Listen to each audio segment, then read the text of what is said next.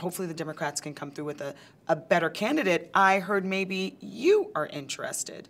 Is that true? Any truth to that? I'm seriously considering it. I mean, I've traveled to 15 states over the last few months. I've raised money for Democrats. I've been active in getting out the vote for Democrats in connection with the midterms. I'm seriously considering running in 2020 because I think this is a unique moment in our history. I think there's a lot at stake, and I don't believe that a typical politician is going to be able to beat Donald Trump in 2020. How do you think it's gone so far? Even though they threw out the case, do you think you've still made some strides forward? Well, they only threw out a very minor part of the case. Okay. I mean, there's the most significant case, the NDA case, continues. There's another case that's also continuing. So, really, they only tossed out one claim. We've appealed that claim. So It's far from any significant loss to my client or to me, despite the fact that Donald Trump wants to try to claim otherwise. What did you think about Melania's interview when she said she doesn't believe that her husband has been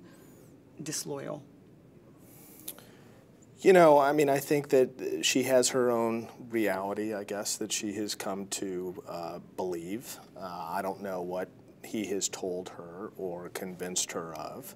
You know, people very often want to believe or believe what they want to believe. And I think that, you know, women especially are starting to realize on both sides, not just on the left, but also on the right. I think that they are starting to come to the realization that Donald Trump is a misogynist, does not like women, does not like women in power, does not especially like women that speak truth to power.